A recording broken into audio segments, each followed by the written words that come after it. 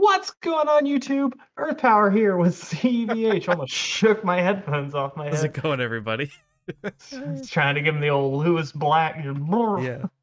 Uh, We've got a good match for reference. you today. Yeah. Yeah, the Gatekeeper match between Pincer Scarab playing off against Light Fire Rush to see if it can make it into the play-in. One of these decks will move on. The other deck will be relegated to obscurity.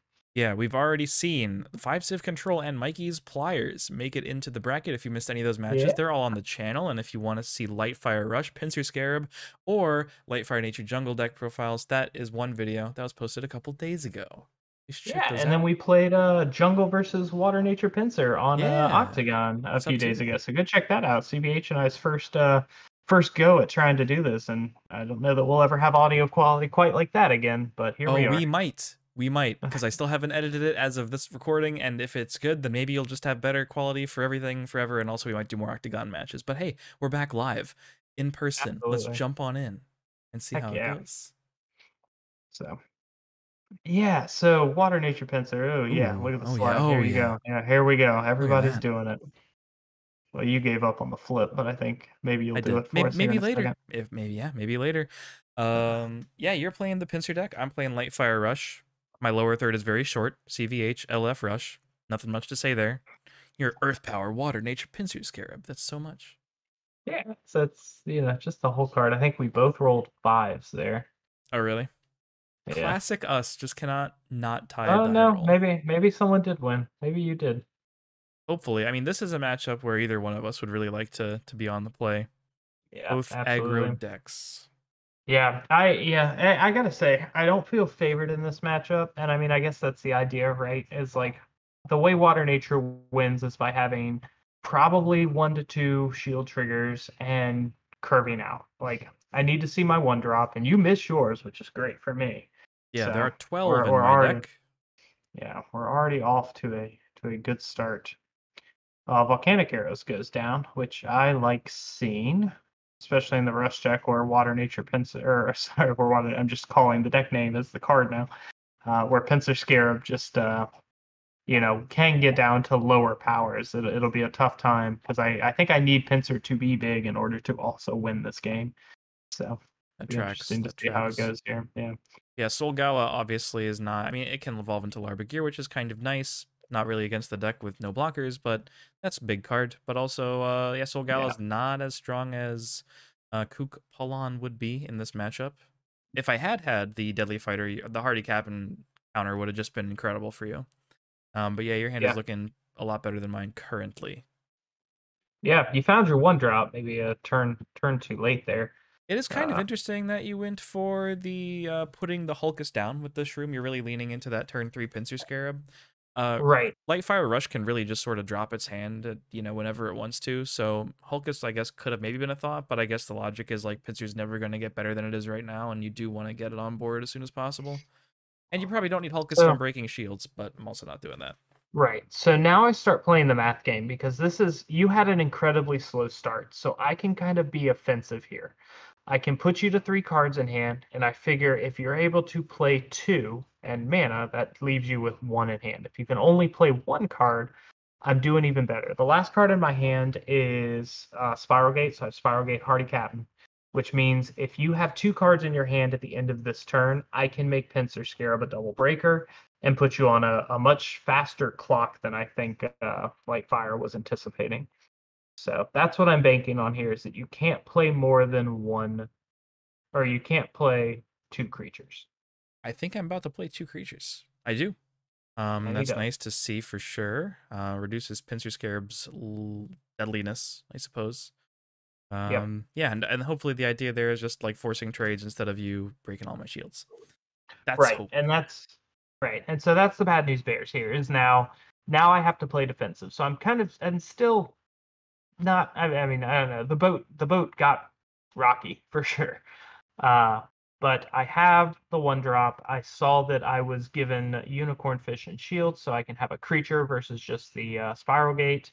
Because I want to be able to weave the Spiral Gate into more creature plays over the course of the next turn, because this is now 2 to 3 turns for stabilization for me, I think. So I can take trades across the board. and I'm considering whether or not to. I definitely like the trade. Yeah, I think leaving yourself dead to a speed attacker is just a mistake, probably. Because even though I drew bad, I still have 8 speed attackers in the deck. yeah. So, and that's you're right, and that's the tough thing, right? So I'm again trying to play the long-term numbers game. Because at the end of the day, I have to make sure you have at least 2 cards in your hand if I can't bounce more than 1 creature. Because I got to think of loading my hand as well. So, Yeah, I mean you it's get the yeah, block. it's tough. It is really tough because Yeah, you can't really kill me this right. turn. But I don't know what I forgot No, what your hand is for answers here. So maybe you did have a point with the potential of just maybe being right, dead to a speed attacker. right. So not playing the Spiral Gate this turn means that if I have another Unicorn Fish, I can just bounce both creatures. And I'm thinking I don't have it. I might, but that's going to be the best out here. Spiral Gate, Unicorn Fish. Kill a creature, and start by double breaking. But I can also break 1 shield and still double break with Pincer and put you down to 1 shield. But I have to be able to deal with both creatures. And I really don't want to have to lean on a. Yeah, so I don't have it. Okay. So I really have to lean on a. Did I tap the wrong mana there? I should have Hardy in hand. Yeah, I Oh, there we go. can't read. Yeah, there we go. We got it. So, um, yeah, so I can only bounce 1, which means I'm dead to a speed attacker, but them's the breaks sometimes. I can kill Tolk, which is nice. Everything kills Tolk. Everything kills And Talk. Sniper Magma Rex's effect does Mosquito. not kill Talk. Right. Worst case scenario for me is hitting shield trigger anything. So I wanna, yeah, because I guess I'm thinking of not about whether or not I just break a shield here. Well, you were So debating I what know. mana you get back, and I think Right. probably you don't Well, no, break. right. I switched the attack there because I attacked with Unicorn Fish first, but I knew I wanted Sniper Mosquito's effect, and it didn't matter which one swing first. So if I do decide to attack either way, the other one's Well, coming for the shield, so it yeah, doesn't it quote unquote can matter. So yeah, a little bit if you don't attack, right? Because if Unicorn Fish attacked instead, then Rickaboos Screwdriver could trade in a pinch, and then I could just set up lethal with 2 other creatures. So you do want to attack with the bigger one, just in case I'm forced to make trades. yeah. So yeah, and I decide not to attack there. So yeah, Sniper Mosquito getting the thing. You have the speed attacker. Ooh, the gate. I have the one trigger out of all 5 shields, which is just nice to see there. Painful. Glad we had the one. But yeah, that should hopefully set me up for lethal here. Minus a last shield volcanic arrows and or the last Kalan. Interestingly, since you decided, I mean, I don't know, without even worrying about the shield trigger, like 2 turns ago, maybe you should have taken that 1 shield, because then last turn there would have been less chances for me to get the speed attacker, and you couldn't double bounce, so maybe going for lethal last turn was fine. But then last turn Yeah. you would have died to 1 shield trigger, and this turn obviously you have way too many attackers. But then you gave me an extra turn to find a speed attacker, so it's kind of Yeah. interesting there. Curious what Shout outs YouTube comments to think. yeah. Shout outs to Paladin being able to I couldn't put more creatures on board. I couldn't like drop a creature and evolve it into Paladin. So avoided the shield trigger, the first shield trigger with the break on sniper, and then yeah, Pincer gets his double break, and then you just need a whole lot of triggers to deal with the rest of the board. So Yep, Pincer Scarab takes game 1. Um, I and found kind of 4 a of my much 1-drops in shields. yeah, there they were. A third of my deck's 1-drops were in shields, and 0% were in my hand. And that is not great for a rush deck. It's never you hate to see it. You hate to see it. I mean, that's the kind of hand you dream against. You dream about facing when you're up against rush.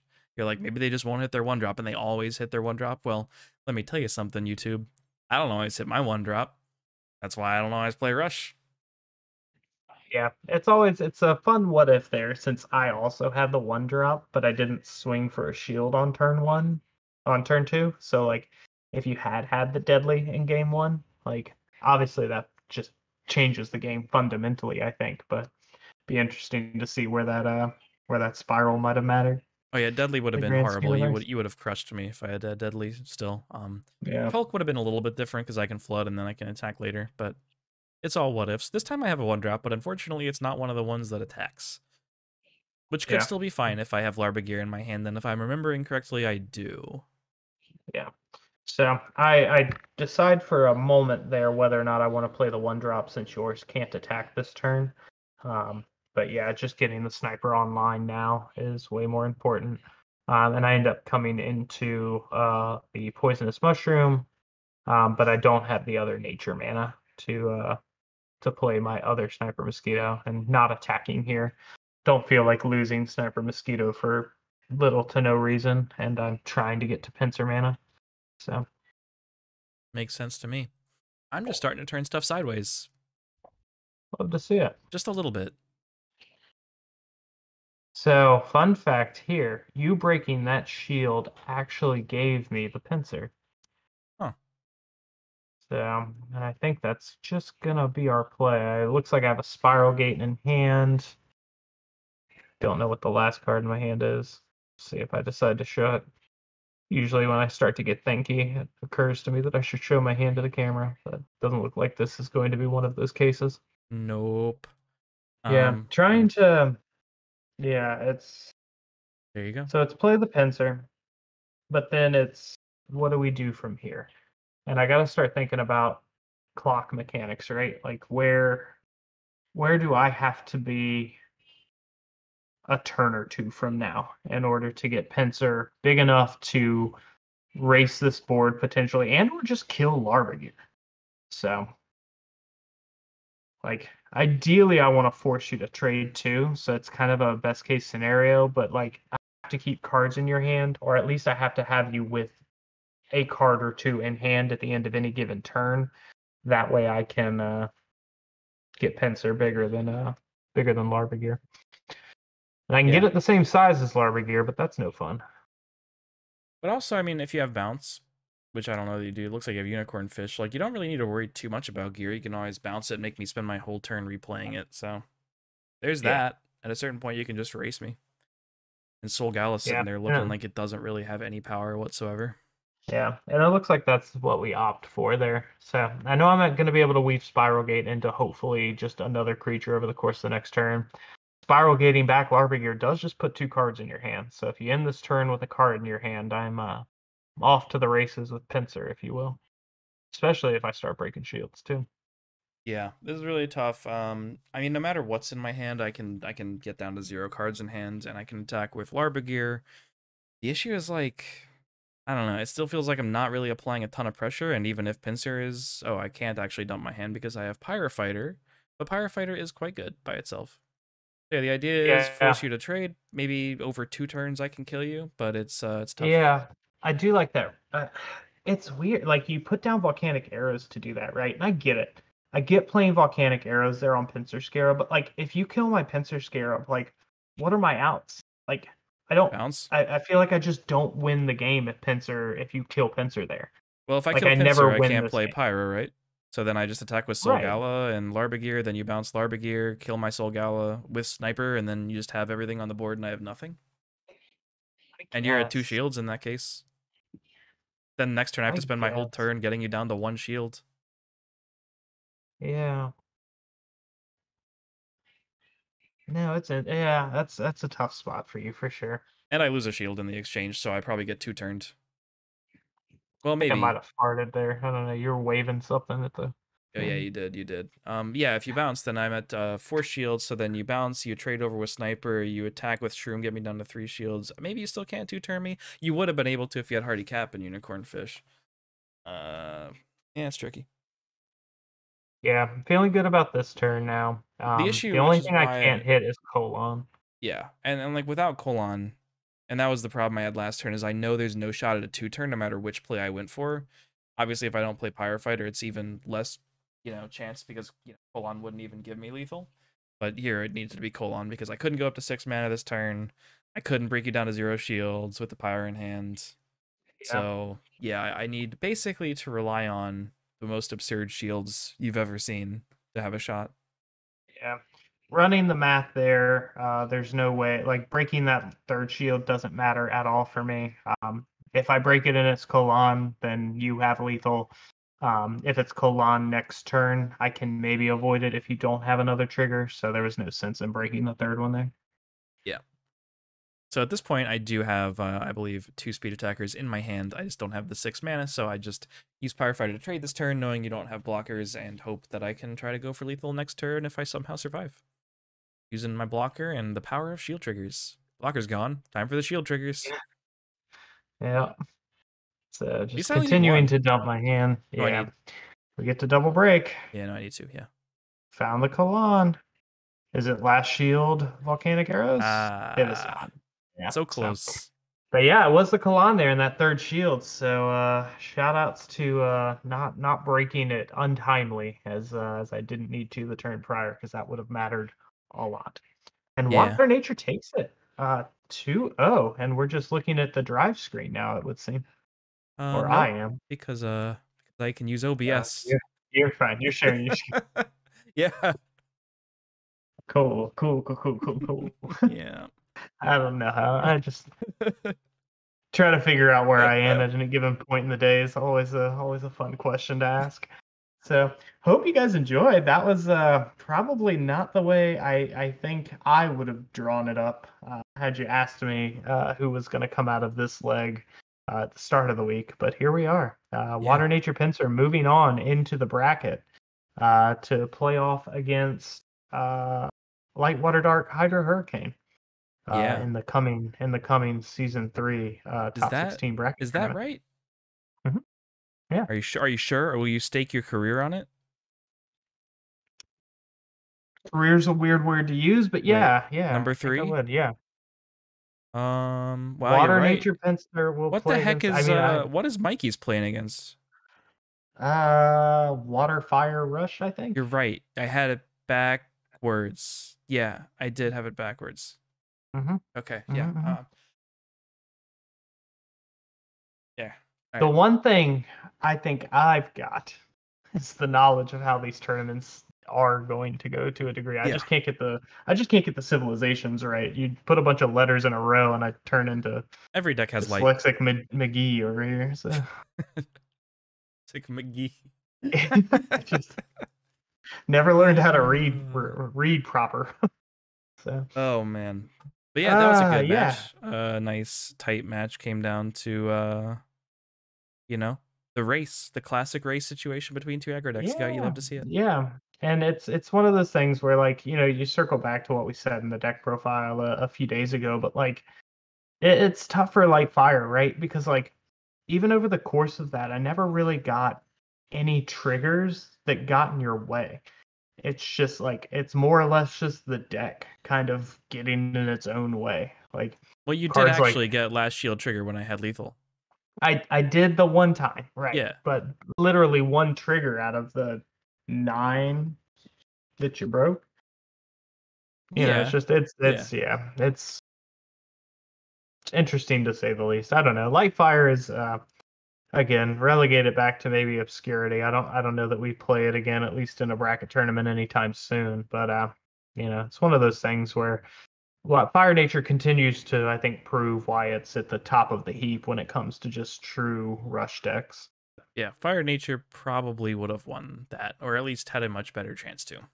Yeah, absolutely. So, yeah, guys, leave a like, comment down below. Let us know what you think of the match below and who you're excited to see in the coming legs for the play-in tournament. I think who do we have for him next week? CVH. I can't read the screen, and I forgot who leg 4 is consisting of. That's fair. It's a lot of different letters in this one. We have Water Dark, Fire Nature, Former Burn, which is like a turbo burn variant that you put together based on a couple lists from IDC, and Dark Fire Nature Survivors. Oh God, Survivors is back yet again, and the winner of that match will go on to face a Rub Midrange. Yeah, so stay tuned for deck profiles coming at you early next week. Might have some fun stuff in between over the weekends as we go. I don't know. Don't want to promise anything yet, so if we don't post anything, don't hold me to it. But I know CVH and I have some content that we're going to try to start shoveling out to you guys over the weekend from our IDC tournament that we played in recently, as well as some other things we've recorded as we've gotten together over the past couple of weeks. So stay tuned for all of that. Stay tuned next week for more play-in fun. And until next time, guys, peach.